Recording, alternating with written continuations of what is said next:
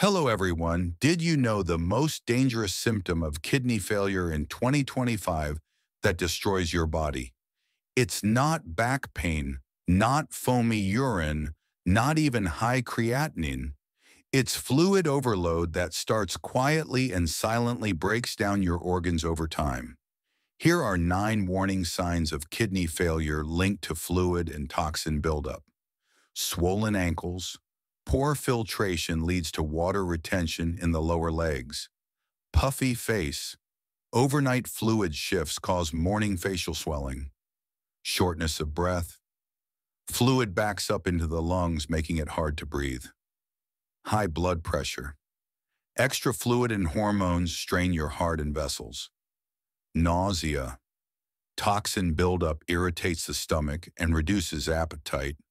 Muscle cramps. Electrolyte imbalance leads to painful leg cramps.